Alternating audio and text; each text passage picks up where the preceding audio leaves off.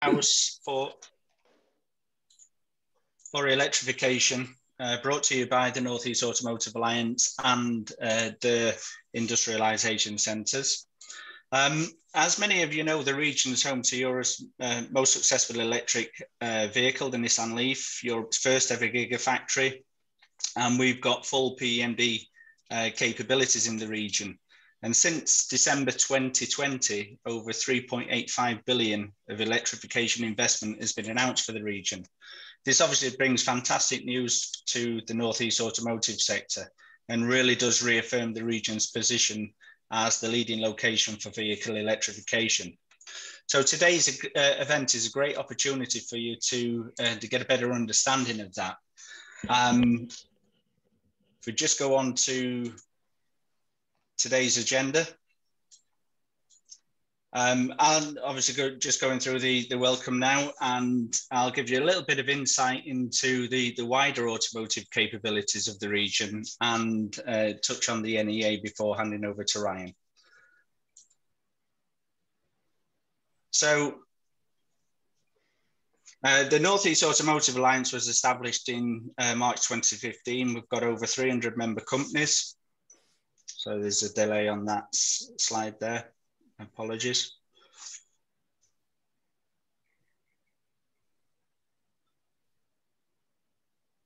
We've got over 300 member companies, and we actively work through a number of working groups. In terms of the North East automotive sector, there's over 200 supply chain companies in the region, 31 tier ones, 5 OEMs. So we've got 3 of the top 5 off-highway companies in the region.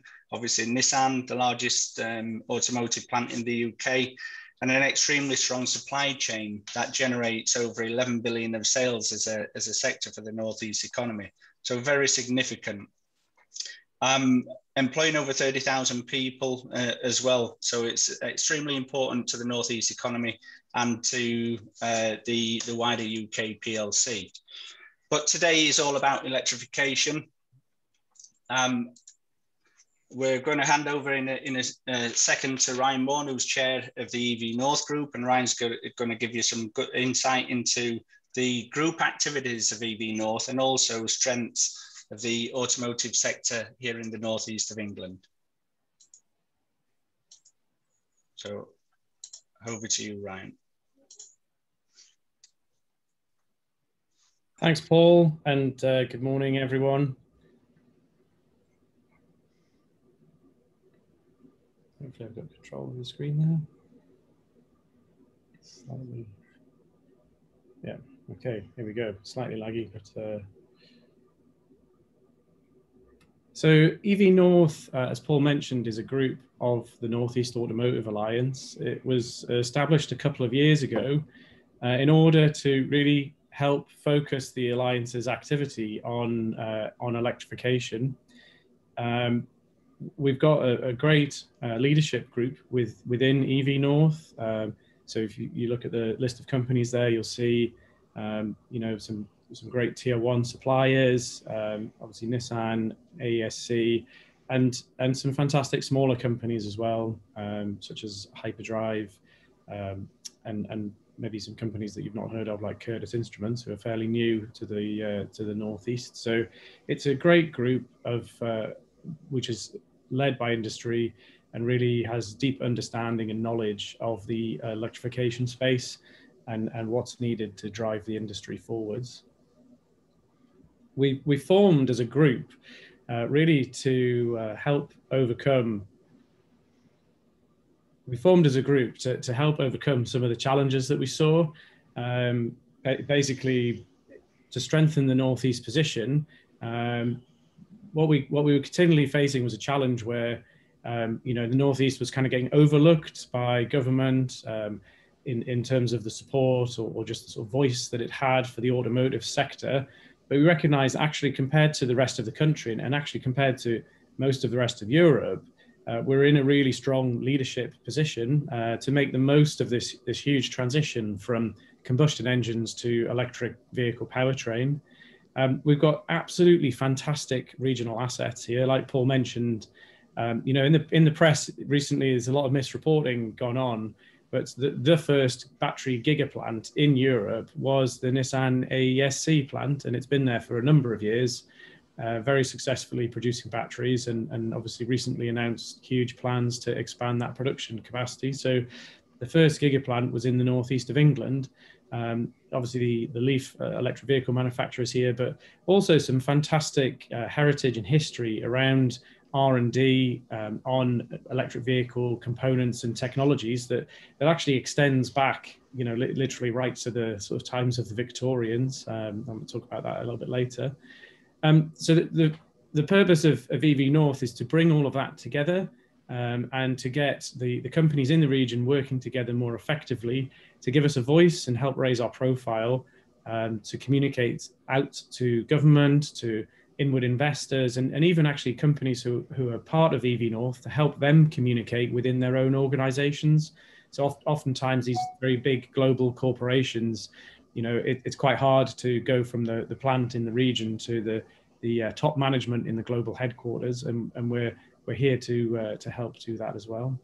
And we're going to help those companies and try and help as much as possible to make sure that the Northeast really does become a true automotive powerhouse for electrification in the future. I think it's an initiative now. We can see that the whole of the Automotive Alliance membership is behind. Like Paul mentioned, you know, that the NEAA is the largest automotive cluster in the country.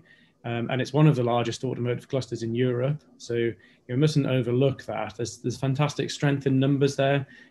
So getting the whole NEAA membership behind what we're doing with EV North is really, really important. And it helps to add a lot of weight when we're talking to senior politicians and other companies about the region and the opportunities that we've got here.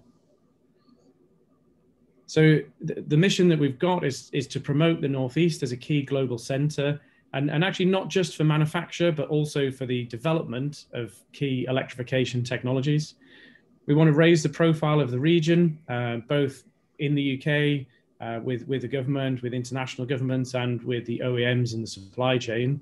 I think it's Paul's ambition to try and get at least one additional OEM to set up a shop in the region. I'm not sure if we'll achieve that, but certainly working hard on that.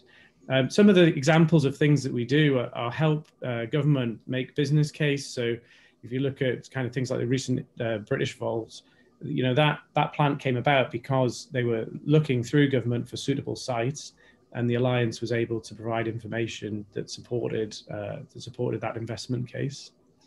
Trying to get members to work together on collaborative R&D is also really important. The Northeast is way behind other regions in the UK in terms of accessing collaborative R&D funding. And actually, you know, what we need to do is make sure that companies in the region are getting ahead of the game. So these funding opportunities always come out as calls, and you normally have sort of 6 weeks to prepare an application for a call. And if you don't start to prepare the application until the call has come out, it's actually too late. So getting ahead of the calls and helping to drive the agenda to make sure that the calls fit the needs of the companies in the region is really important, and something that we're actively engaging, trying to make sure happens. We've got to also ensure that we've got the skills. It is a real strength in the Northeast that we've got fantastic skill base. We've got, you know, some great universities. We've got one of the highest proportion of STEM students in the UK studying at our local universities.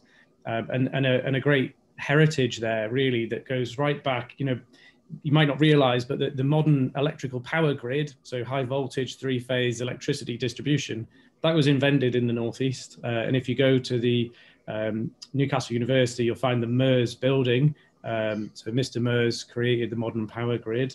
You know, Parsons is a name that we might recognize, modern power generation. You know, and on and on. There is this really deep heritage, which is why we've got this strength in electrical power machines in the region. We've got as well this fantastic new facility coming, which is the Driving the Electric Revolution Centre. And we've got Rachel Chambers here who's going to talk about that later. So making sure we maximise the benefit from that as well is really, really important. And another thing that we are quite keen on is looking at opportunities to transfer technology from the automotive sector into other industries like aerospace. And in particular, Matt Boyle, who's on this call, has been one of the big drivers behind that, and I think he's going to touch on that in his presentation. Obviously, attracting inward investment to the region is really, really important, as well as helping our own kind of homegrown startups and scale-ups. So quite a wide agenda of activities there that we are involved in. So this is the fantastic infographic, just helps to give you a bit of an insight. You know, this is the northeast of England in a nutshell. You know, we've got the existing leaf production here. So, you know, one of the most successful electric vehicles, one of the first electric vehicles in mass production. Obviously, recent announcements from Nissan in terms of new vehicles.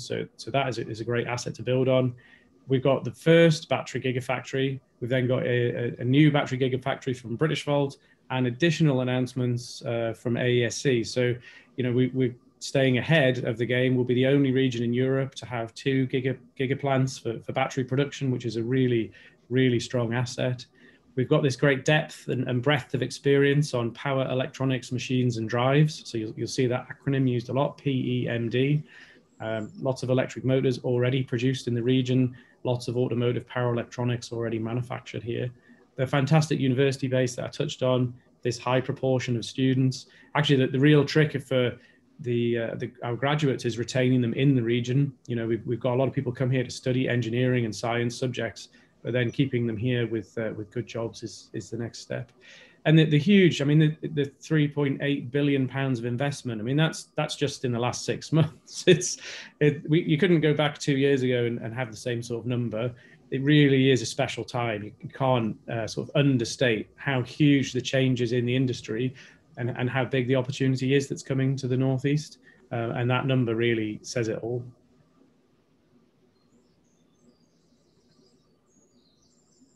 So some of the examples of inward investment, I touched on a little bit. The Britishvolt Gigafactory in Blyth, people have heard about, or in Camas, technically. Camas people get upset when you say it's in Blyth. It's on the site of the former Blyth power station on the River Blyth, but it's in Camas. You've got the huge announcements from Nissan and AESC about their expansion, and this amazing EV 360 plan from Nissan. Obviously, massive investment as well in the region from Turntide, acquiring Hyperdrive and actually my own company, Avid, which Matt's going to talk about. Really bringing a bit of Hollywood pizzazz to inward investment that you wouldn't normally have. It's normally quite a boring kind of corporate grey suits job, but Matt certainly transformed that for us. And finally, you know, mustn't forget Middlesbrough and Teesside and the amazing you know, materials processing industry we've got down there. So we'll have one of the only rare earth refineries in the world once this Peak Resources plant is built down there. So that's making the rare earth material that's used in electric vehicle motors. So really, really important component, and obviously will be consumed locally but exported globally as well. So absolutely fantastic, the first few months of this year. Let's hope we've got some more pictures to add to that slide by the end of the year. So there's a very complicated ecosystem in the UK. And really, one of the jobs of EV North is to be a bit of a conduit, both in and out of the region.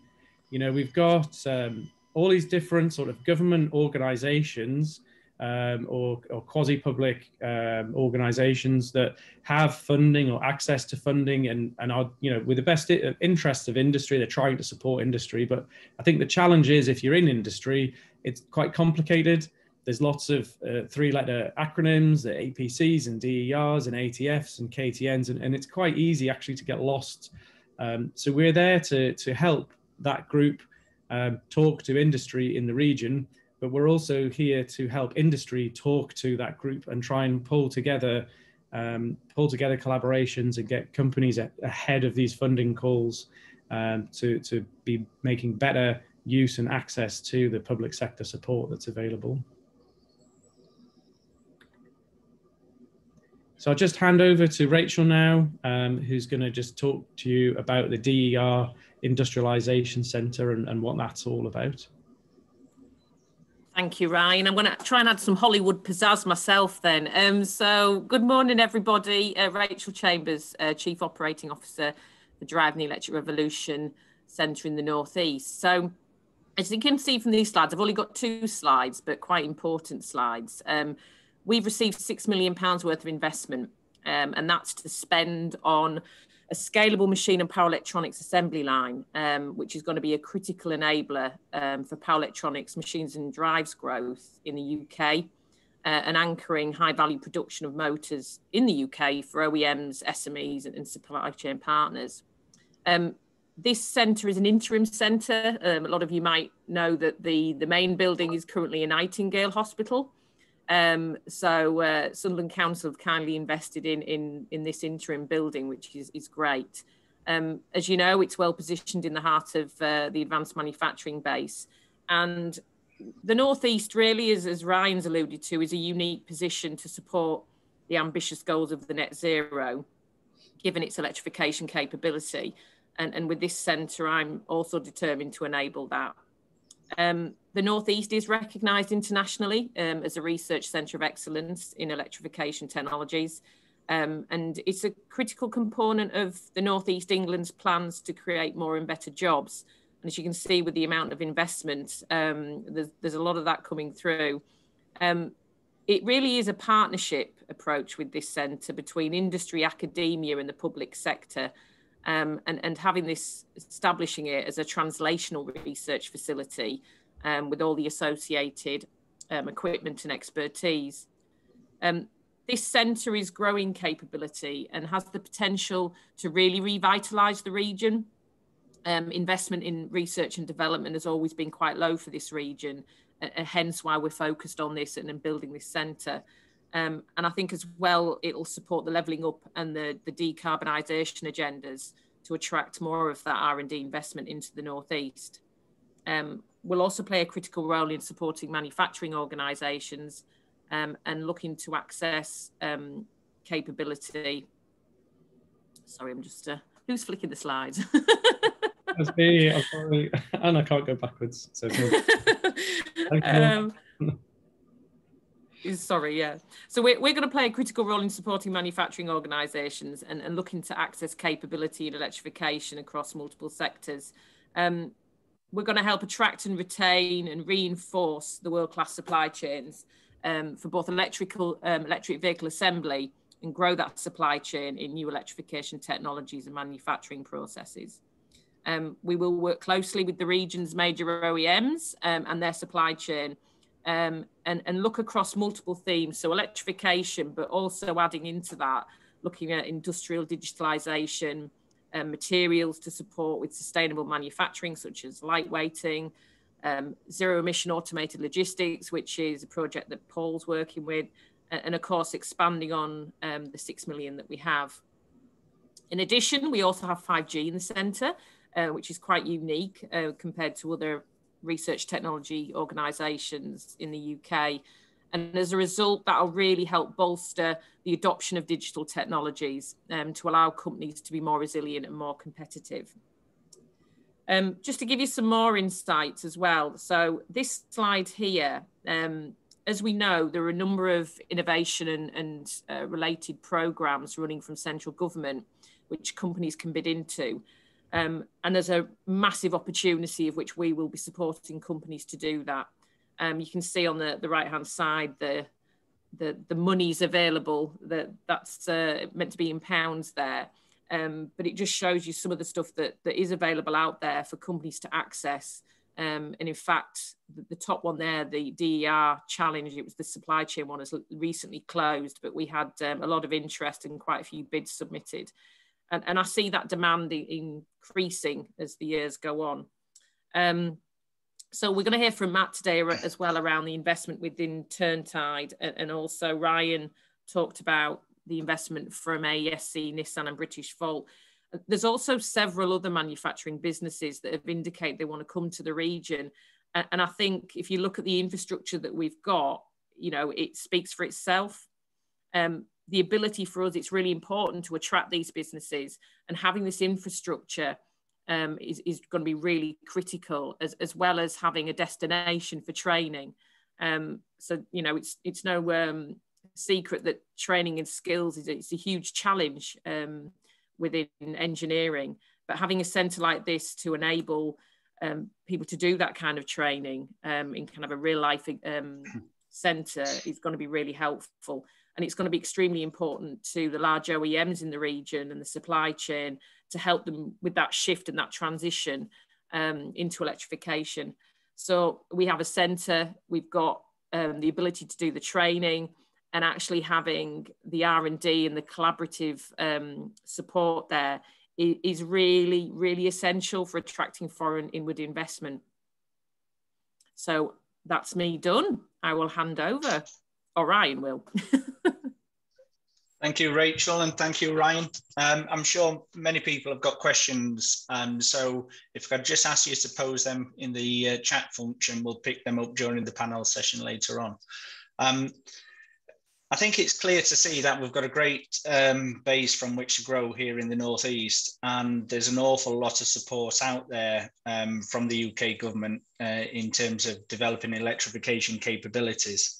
I know we've got Julian Hetherington, who's due to join the panel session later, Director of the Automotive Transformation Fund, which is the 1 billion pot that was announced by the government some time ago. As Ryan alluded to, we've got a strong electrification heritage here in the Northeast, but Nissan have played quite a key major part in developing that the current capabilities that exist here through their investment and their foresight to invest in the Leaf and the battery facility back in 2010, with production starting around 2013. The recent announcement from Nissan, Envision and Sunderland Council means they will continue to be at the forefront of our electrification capability.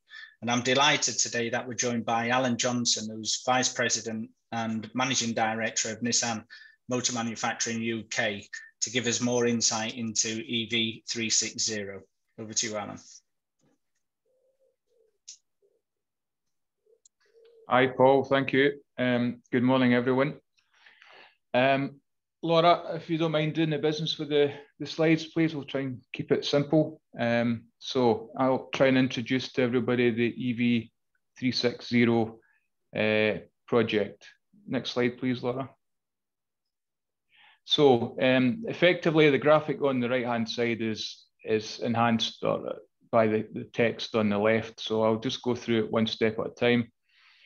The EV360 announcement made 2 weeks ago, obviously a big announcement for us, and significant in many ways. One example is that it's the first time that Nissan, at least in the history of the Sunderland plant, so going back 35 years, first time that Nissan has announced a global strategy and deployed that global strategy outside of Japan, actually. So obviously in our case in the UK.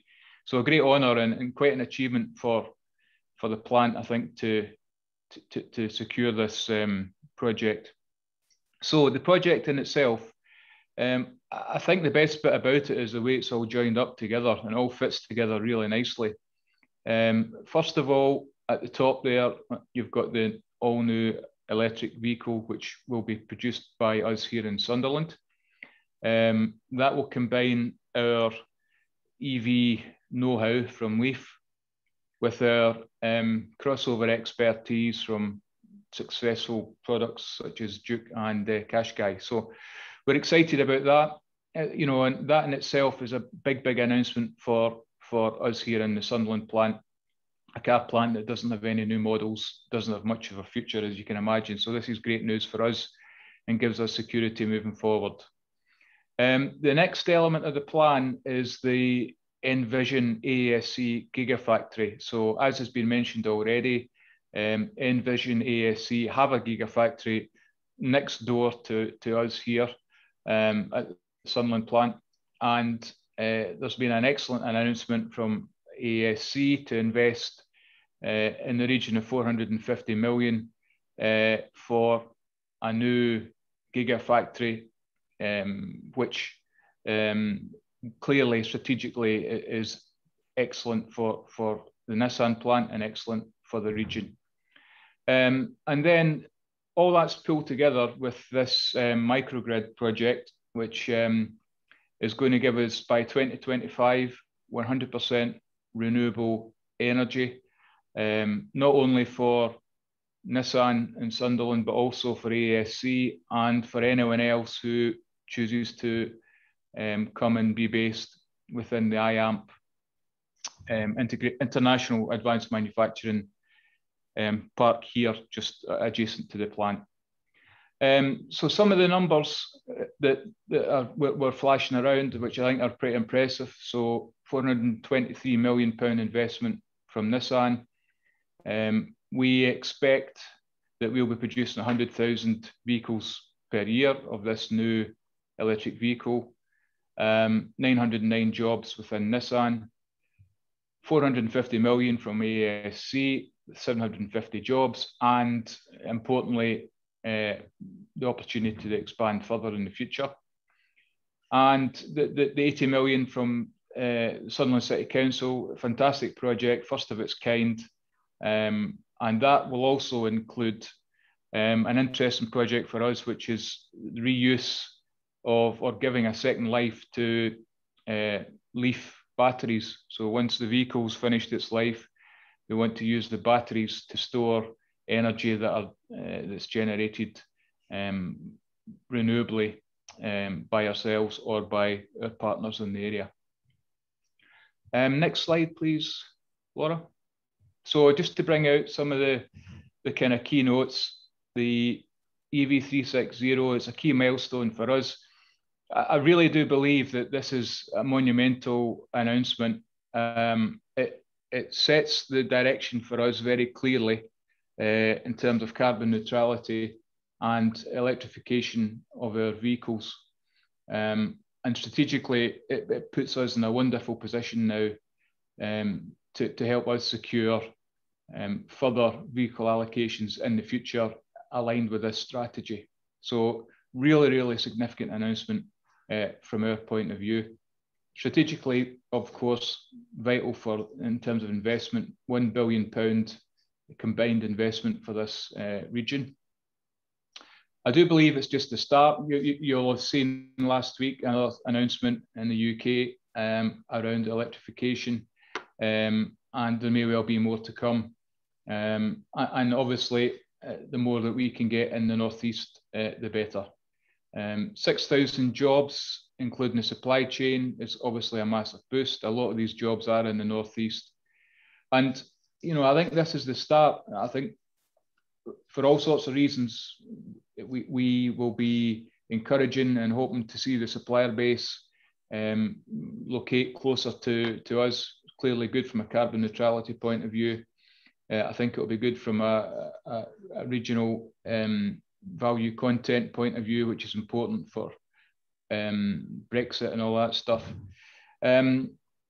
So it can only be good, I think, for the whole of the Northeast, and I'll be interested to see how interest picks up in terms of utilisation of the IAM and the other manufacturing locations that are around this area. Next slide, please. So just to show you kind of geographically what I'm talking about, the wind turbines you can probably see around about just to the left of centre of the image is at the south of the Nissan Sunderland plant, and then as you move from left to right, in effect you're going south to north. But within the plant we have plans for further solar panel projects, more wind turbines. The microgrid encompasses all the IAMP space, which is towards the top of the image, including the space allocated for Envision AESC, and included within this is a new substation as well. So it really is a joined up approach, and I think it's a wonderful asset now for the whole of the region. That concludes my presentation. Thank you, Alan. I think it's testament to the team at Nissan and the capability that exists there, that you've been so successful in winning this investment, and the fact the strategy was announced for the first time outside of Japan. And I think that last slide really does give a great indication of the scale of the investment as well. So I know Chris Cahill, MD for Envision AESC, will be joining the panel session later. So if there's anyone got any questions related to batteries, then obviously Chris is there to answer that as well. So many of you know Professor Matt Boyle, OBE. Matt has been a leading figure in electrification for some time, having built Sevcon into a significant business and then sold it to Boyle back in 2017. Then Matt went on to play a key role in establishing Driving the Electric Revolution programme, and he's chair both of the NEAA and the Driving the Electrification Industrialisation Centre. Matt recently led Turntide Transport acquisition of the 3 Northeast businesses, Avid, Hyperdrive and Boyle, and I'm delighted that Matt's here to explain more. Over to you, Matt. Can somebody explain it to me then, Paul? so somebody, I can't remember if it was Ryan or Rachel, who mentioned Hollywood razzmatazz. I'll come on to that in a minute, no doubt. But one of the things when Paul asked me to come along here and talk about the acquisition of technology is I you know, I had to go back to kind of where I was personally 2 years ago, getting really frustrated, working for Her Majesty's government, looking at an amazing opportunity in electrification, both in the Northeast and globally, and ask myself the question, how the devil can we play? And it quickly became obvious that the best way to play was to amalgamate some of the businesses, some of the capability across. My original thought was across the Northeast. It then expanded because of all sorts of situations to acquisitions across the UK, but then it retrenched to the Northeast, mainly as a consequence of kind of refocusing on where capability actually exists. So I want to talk to you this morning. I'll briefly introduce Turntide, but I also want to talk to you a little bit about why it's important, why it was important to do it in the Northeast. So Turntide Industries, for those of you who don't know Turntide, and I would imagine it's most of the people on this call, the business actually started less than a decade ago in Northern California, looking at building built environment. So the main focus of the business was to support improvements in technology in things like HVAC, refrigeration, that sort of thing. And it was focused mainly on a kind of esoteric for most people motor technology called switch reluctance. And the only thing you need to know about switch reluctance is it's a very cheap motor to make, but an extremely difficult motor to control. So it actually played into the hands of the capability in the Northeast. So we have some very bright drives people, and the motor itself is fairly straightforward. And indeed, the motor technology is controlled by, or was controlled by Sevcon 3 or 4 years ago now, and is still in manufacturing. That inverter is still in manufacturing today. So that's where it comes from. It comes from buildings management, buildings cooling and heating. And the motor technology, however, and I won't bore you with the history, but the motor technology, however, is also applicable in transport. And the relationship I had with the founder of Turntide is that he was at one point the chairman of Sevcon. So back in the day, Ryan Morris, who is chair of Turntide, was also chair of Sevcon. But and I'll come on to how the relationship built up. But fundamentally, the focus of Turntide Transport in the UK is to focus on the long tail of electrification. So we're not going to get into designing machines and inverters for high volume car manufacturers, but we are going to get involved, and we are involved in things like trucking and buses, rail, marine, and as Paul mentioned earlier on, aerospace. And it is about, for us, it's not only about electrification of transport, it's also electrification full stop. And that really leads me on to why we did this. And I can tell you there were many conversations 8 hours apart, because Ryan's on the west coast of the United States and I'm obviously here, about what the actual challenge is. And the challenge is that greenhouse gas emissions have got to drop by something like 32 gigatons of CO2 equivalent per annum to meet the Paris Accord. When you understand that that is something like 45% of our total emissions, you can see how that fits in with what do we do about the big issues of transport, the big issues of agriculture, the big issues of buildings. So Turntide, we're all already addressing some of the building stuff, but we brought with us the capability in putting the businesses together in the Northeast, the ability to tackle the transport problem, which is about 24% of our CO2 emissions globally. And the thing, of course, is that transport can't stop, but it has to be sustainable. And it can be sustainable. It's not going to do it overnight, but it can be sustainable. And then, as I said, the adjacent sectors that we've been looking at and we will continue to focus on for the future are things like energy, agriculture, and construction. So having set that as the problem, we went about trying to work out what's needed to address a difficult problem like this. Well, there's really two things. You need capability and you need resources. And the capability talks about the people. And, as Paul's already said, and Ryan echoed and Rachel added, and Alan added, the talent in this region is almost second to none.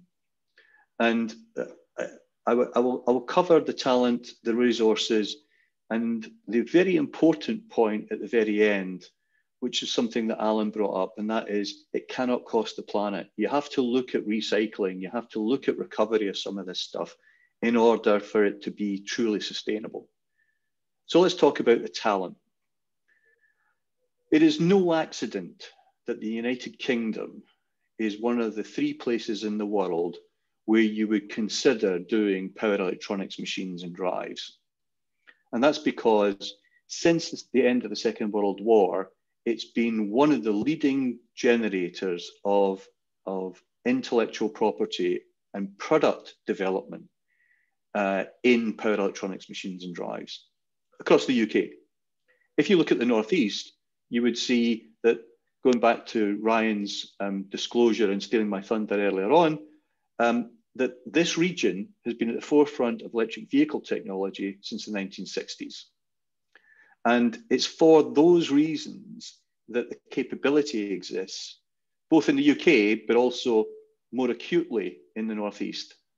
And that is one of the reasons why Turntide looked at investing in both the UK, first of all, but more latterly, the Northeast. There are 2 other places of note described on this slide, and that is the north of Italy, and that again is an accident of history, and the northeast of the United States. You wouldn't be at all surprised to hear that places like MIT, Northeastern are at the forefront of some of this stuff, especially in drive technology and power electronics. Investable resources. What do I mean by investable resources? I mean money. It's hard cash. It's difficult to do anything in this sphere just with one or the other. Capability, no money. We end up facing this, as the economists like to call it, the valley of death. Lots of good ideas, but no ability to execute. Raising money in the UK is almost impossible for this stuff because it's risky. Now, I won't dwell on that. So if you move on, then you say, where is this money going to come from? And it was dead easy. Well, relatively. You go to the US, you go to the west coast of the US, and US philanthropy is incredible.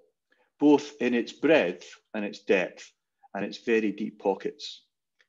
So Turntide is actually a 10-year-old company, but it's really been operating at the forefront of this stuff for about the last 4 or 5 years. And it was recognized by Bill Gates as one of the places that his climate hedge fund would invest money in for the technology. But Robert Downey Jr. and Jeff Bezos also gave it money for the ability to expand.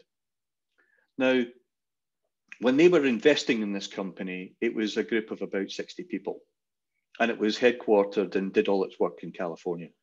It's now got a footprint, quite literally, that spans the globe. And it did that because of its availability of hard cash and money. And that commitment continues.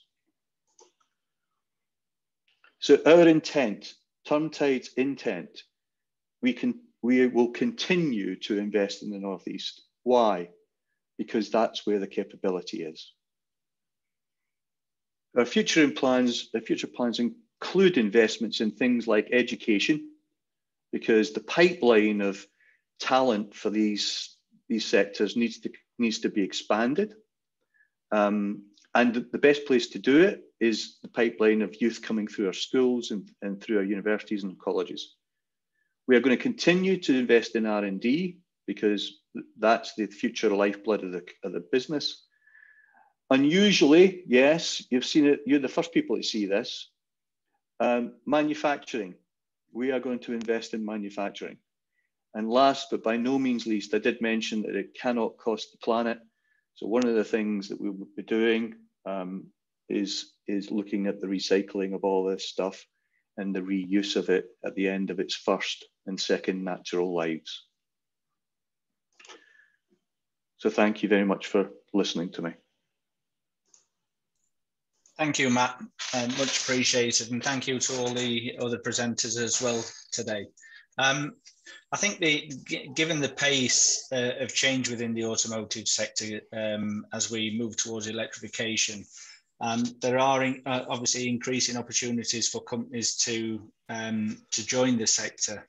And undoubtedly now is the best time there's ever been for companies who have the right capabilities to look at moving into the automotive industry. But as everyone's pointed out today, it's not just about automotive electrification. There's lots of opportunities in other sectors too.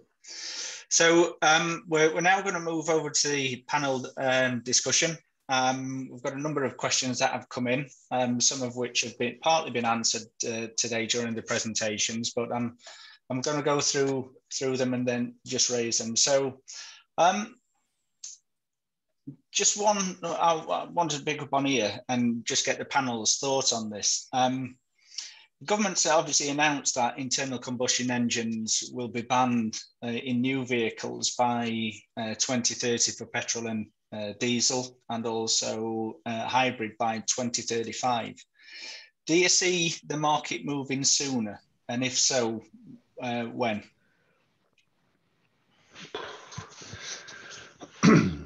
You want me to go with that one? Please, Alan. Obviously, I'm speaking for Nissan. We do see the market going sooner. We see that hybrids are transitional, and the vision that Nissan has is very clearly for Europe, a lineup which is completely EV. So, you know, at some point in time, I think the internal combustion engine will no longer be needed for the European market. I won't be drawing on exactly what we think is going to happen and when, but we are probably expecting things to happen ahead of the UK government's targets, and that's how we are positioning ourselves, starting with this new announcement this week, over the last couple of weeks.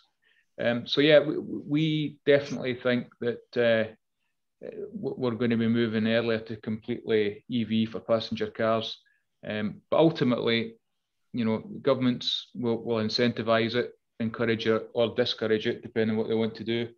But finally, the customers will decide. And the real challenge for us when we're going to much higher volumes of EV production, is to make sure that these vehicles are competitively priced and also financially viable. So that's a big challenge we have. Thank you, Alan. Anyone want? I was going to say, I'd just like to chip in on that. Julian Hetherington from the Advanced Propulsion Centre. I think, our research indicates that, we're going to see the shift probably for a number of reasons in the UK and in wider Europe, actually. And those reasons are many factorial. Firstly, you've got coordinated policy action by governments, which include things like the plug-in vehicle grant extension. You look at the investment that's going into the infrastructure for charging, for public charging infrastructure, where Department for Transport managed to win a significant slug of money in last year's spending review to support that. And as an EV user, I can tell you that's going to be beneficial. But also we're seeing, a real shift in consumer propensity to consider buying an EV, and that's resulted, in getting to almost a critical mass of electrified vehicles out on the road now. When people drive them, actually they're pretty good, and you don't want to go back to a conventional powered vehicle. So I think consumer pressure will probably run ahead of regulation for many of those reasons. And where really we've got to try and make a difference is improving the affordability of vehicles at an entry level, and for those people that aren't necessarily in the market for a £35,000 plus car. And that's where the work to try and deliver, some of the experience curve advantages, the scale advantages, to try and reduce the input costs, particularly for batteries, that will start to improve accessibility. And then it will take off, and we'll wonder what all the fuss was about. Thank you, Julian. Any other comments from the panel? If not, just a related question to that then. Given the it's forecast to be an accelerated move to electrification, where do you see the main challenges around electrification supply chain being, and where do you think the best opportunities are for companies within the electrification supply chain? Can I jump in on this one, Paul? Yep. It's Ryan here. I think at the moment it's quite interesting. In the news just the other day, you've got semiconductor shortages. You've also got issues in terms of battery capacity. So there's kind of a lot of supply chain challenges at the moment, literally ranging from bits of wood to semiconductors. But I think in particular, if we look at what's happening in the world around us, we're going to a more energy efficient world with variable speed drives and higher performing motors and components. And more energy storage and battery systems. So the key fundamental technologies that enable those three things are in demand. So semiconductor switching devices and microprocessors are a big challenge, and there's global shortages of conventional devices and newer compound semiconductor devices, and that's quite a long-term problem to fix because of the time it takes to build new plants, and the scale of investment required is billions and billions. Electrical machines, we mentioned about rare earth component earlier, and the investment from peak resources. By nature, by definition, rare earths are rare. Turntide's technology doesn't have rare earth magnets in it. And there are some solutions like that, but things around electric motor supply chain and particularly to do with high performance motors again are in demand. And then finally, anything to do with the battery system, so up and down the battery value chain. Look at everything from looking at new sources for sustainable sources for lithium to removing some of the more contentious materials out of battery systems. Right up to quite simple things like pressed copper bus bars for battery packs, and the best method to join them well. Do you wire bond or weld the bus bars onto the cells? So there's a lot of work in and amongst the battery pack as well, and partly because it's the highest cost element. So there's always going to be a lot of focus on the battery system to try and drive cost out. But it's my answer is sort of everything, but which is maybe not a surprise, but particularly those three kind of key areas around power electronics components, machines components, and the battery systems, up and down the value chain. Thank you, Ryan. Julian, did you want to come in there? I did, yeah. I think we've got a focus with the Automotive Transformation Fund in 4 key technology quadrants, and those are the 4 key technology quadrants that we think the UK stands a good chance, of delivering. And those are batteries, electric motors, power electronics, and fuel cells. And then there's a 5th supporting one, which is around the closed materials economy and recycling. I think if you look at where a lot of the cost is, it's in upstream materials, and we have an opportunity here as we start to establish, at scale, these industries in the UK to engineer very cost-effective, resilient supply chains from the ground up. We're not trying to alter something that already exists. We've not got any invested assets, that are legacy and difficult to convert. We have an opportunity to do this from the ground up, and that's a great strength. I think the biggest opportunities for us in the UK, particularly when we're looking at the higher values, is the blend, and this is a real advantage for the Northeast as well, actually, specifically. It's the blend of the chemical sector along with our technology sector in automotive. You look at many of the inputs that go into batteries in particular, around 80% of the value of finished cell is input materials, and they are largely the products of the chemical sector. And what do you need to make the chemical sector efficient? You need access to ports for raw materials. You need access to power that is low carbon intensity and at good value. More of that later. And you also need a bit of an ecosystem, because in the chemical sector, one man's waste product is another person's feedstock. Okay, and that's how you design these systems to be efficient. So we've got a great opportunity in the upstream materials, particularly when life cycle assessment and we target net zero and not just zero emissions at tailpipe, because then the embedded carbon and all of the wider environmental impacts of extracting and processing these materials really starts to be costed and valued, and the UK's opportunity starts to come to the fore. So where we can deliver really cost-effective power through systems like the microgrid that's being pursued to support Envision and Nissan. We first had discussions about that a year and a half ago, and that concept has now flourished, and it's helping to unlock some greater efficiency in the supply chain. Combine that with all of the opportunities in the chemical sector, and we're on a winning formula. Things like anode materials, graphitization, where we've already got lots of the base feedstock in the UK coming from our own petrochemicals industry, companies like Phillips 66 up in the Northeast, supplying a lot of needle coke into China, which is then graphitized and then comes back in anode material. We can do that in the UK and cut out an awful lot of carbon emissions in the process. So it gives us the ability to press on those points and also leverage the very strong technical capability that we've got in our universities and research and technology organisations in the UK in those 4 technology quadrants. Thank you, Julian. I'm just conscious, Chris, and Chris Cagle, I know you've got to drop off in a short while, but I just wondered if you could comment on the supply chain for batteries and where the UK is well positioned and where you see key opportunities. Yeah, sure, Paul. I totally agree with everything that Julian's just said about the Northeast having a unique opportunity because of its chemical sector heritage.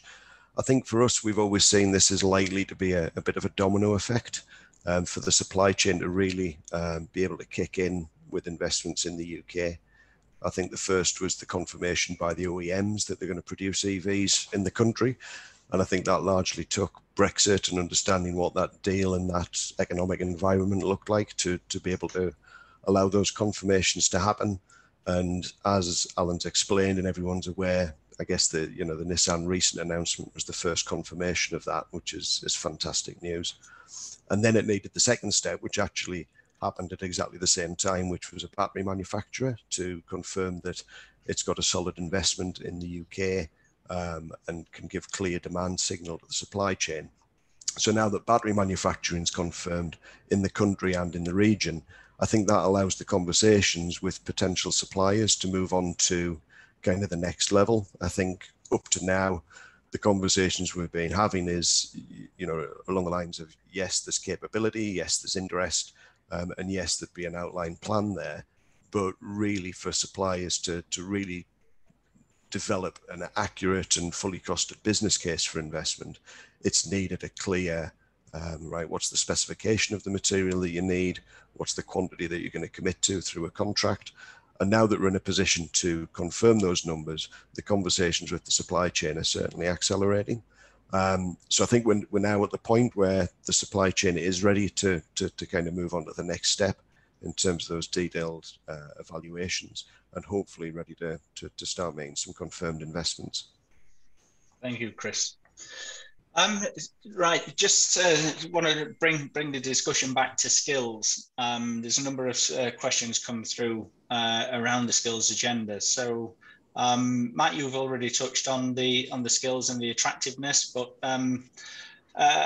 how important is the skill base in helping companies adapt to changing technologies and to attracting investment in the region? And the follow-on question linked to that is then how we look to raise awareness of the opportunities around electrification within schools to make sure we've got the talent pipeline coming through or infused in those areas.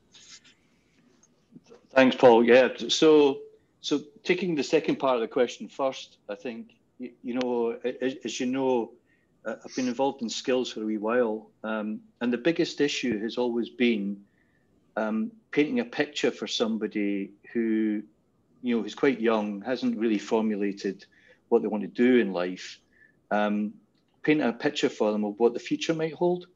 And one of the sea changes I've seen in the last couple of years is that youngsters, key stage 5, key stage 6, have no intention of buying an internal combustion engine. They've got no intention of being hooked on materialism the way certainly my generation was. And I think that's a huge sigh of relief for people like me, because making that transition and painting that picture for them is actually a whole lot easier.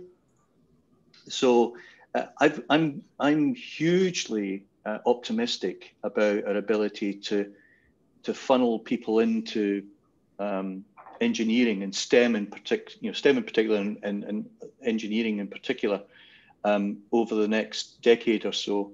But that kind of talks to the first part of your question. The first part of your question, I think, is role models demonstrating the art of possible and creating an ecosystem that supports people into STEM, into engineering, and into manufacturing is something that is still a responsibility.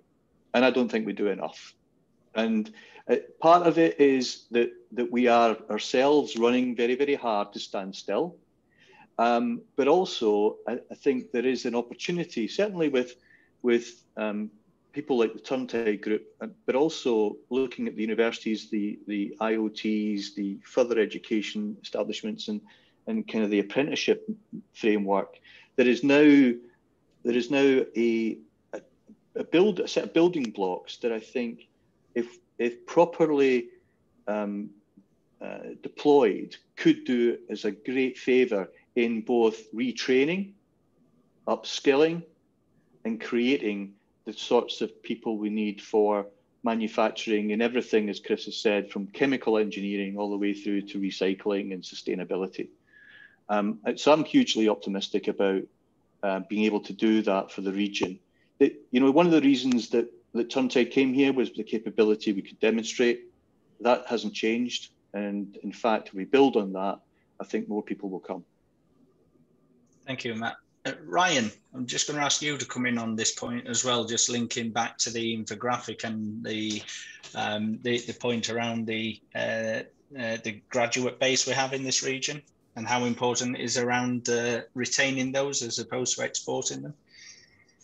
Yeah, it's a slight twist, I guess, that we've got these fantastic institutions in the Northeast, higher education and further education, some great universities, which have all got some really strong specialisms in power electronics, machines and drives, which do literally go back to the sort of 1880s, 1890s. You know, you just look at the names on the buildings, and it tells a fantastic story in itself.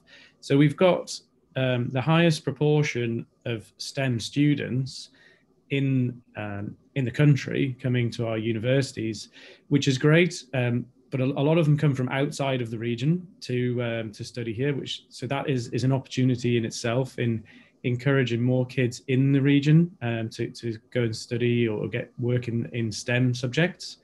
And we've been doing some work with the LEP to try and encourage that. Obviously, it's been very, very difficult to go out and actually get in amongst schools in the last year or so, but we produced a great video with the support of all the members to try and basically show the opportunity. And in a lot of ways, actually, I think the video we made was probably more impactful than actually physically going out, because we got some great footage inside the different plants and design centers and things to show the opportunity. So getting more kids in the region to go into STEM is a big opportunity. But then retaining the students that come to study here. So the twist is we've got the highest proportion of STEM, but then actually one of the lowest graduate retention rates in the country. So people who come to study in the Northeast, unfortunately, a lot of them leave and go and get into employment elsewhere. So just tweaking that a little bit would really help in terms of creating more professional jobs up here. And it was certainly, you know, my experience of running an R&D business in the region. It was always a great asset to be able to work with the local unis and recruit staff, and things like the DER Centre should just continue to build on that and make that even better in the future. Yeah, thank you. So go on, Rachel. Yeah, just to add to that, I mean, the whole purpose of the centre, the DER Centre, is to support a coordinated approach. I think there's recognition regionally across all the colleges and universities that they can provide pretty much everything that's needed to support a growth in this area. And having a centre that allows practical training is what we're here for. I think as well, it's quite fragmented. I don't think that's a Northeast issue. I think that's across the country around a career or a training course in this area. It's you know, it needs to be demystified. And again, that's the purpose of what we're trying to do by working with all the industry partners and universities. I think there is recognition with industry that they need to invest. It has to be a dual approach. But equally, there's government support. So I know that the DER Challenge are going to be putting an open call out soon for about 6 million to support the skills. APC get heavily involved, Auto Council. So there is a lot of work going on. I think regionally, Ryan alluded to, I mean, Ryan and I did a lovely video recently, which is going to go into the local colleges to try and encourage, you know, young students to get a career in electrification. And that work will continue, and we will, you know, bang the drum around skills and, you know, getting a diverse mix of students across all ages, you know, to want to study in engineering. Thank you, Rachel.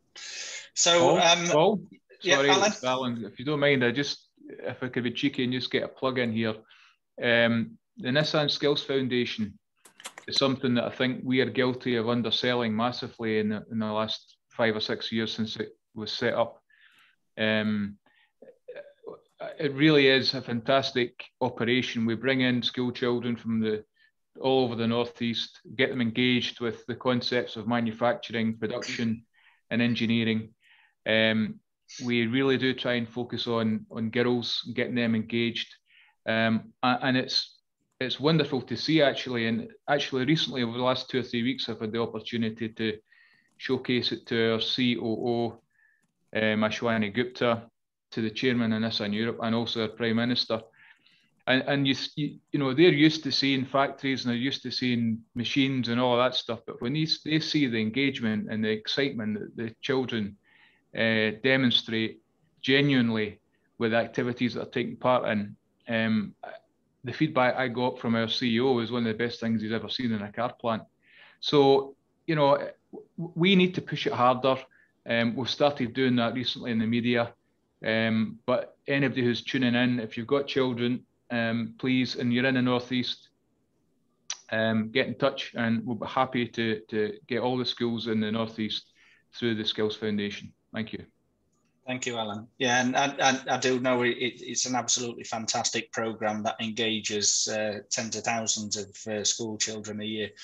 And I think there's opportunities there for us as a network to actually link in and capitalize on that and get more companies doing similar programs, so we can really broaden that STEM engagement. Conscious of people time, I know we're planning a breakout session now for networking, but just in terms of closing comments, we do have a fantastic opportunity here, and we get that investment that we've seen coming through recently, 3.85 billion since December announced for the Northeast, which is fantastic. We do envisage there'll be a knock-on effect and further investment will come into the region. That undoubtedly will help in terms of helping to attract more students, but also retain. And then this becomes a virtuous circle. This is what clustering is all about. And I could envisage the Northeast around electrification having a similar effect to something like Silicon Valley, where you've really got that concentration of companies, of skills, of talent building up in this region. And one of the advantages of the Northeast region is that we are a small geographic region. We are a friendly region. There's an awful lot of collaboration takes place here within the Northeast and across the broader UK ecosystem as well. So I'd encourage anybody who's keen to be involved in electrification, anybody who wants more information about how they could tap into the network to understand where they could get support, because there's an awful lot of companies out there to reach out. We do talk to each other on a regular basis, all the key organisations, and we will help companies navigate that myriad of support that's out there to make sure you get the best for your business.